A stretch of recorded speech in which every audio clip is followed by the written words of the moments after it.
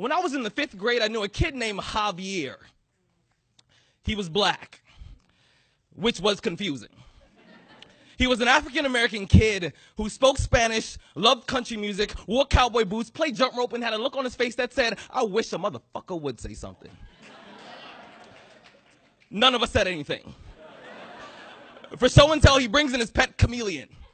When he walks in, the eyes of every kid glaze over like the windows to our soul. Shook hands with the winter for the first time. A girl with box springs in her throat felt the silence was just too heavy for her fingertips to hold on to any longer. Drops the quiet like a suitcase full of habits that no one wants to keep and says, so, what's his name? He replies, I call him Rudy. When the class realized that me and the lizard had the same name, they laughed uncontrollably.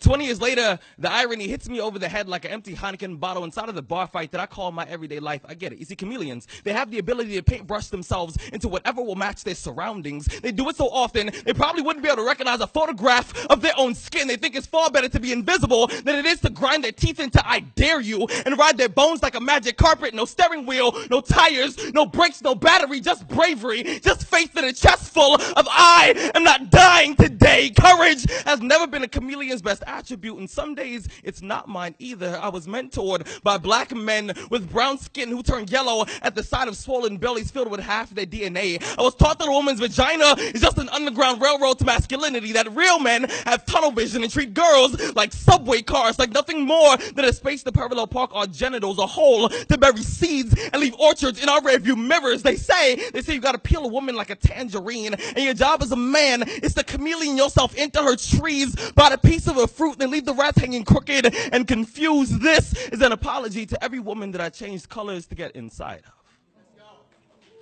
You see, I still haven't stumbled across the definition of man, but I know that we are hotels that stand a million war stories tall. I know that we carry guitar cases full of phobias, hoping that we can turn fear into our strongest instrument. I know that our hands break things just as frequent as we fix them.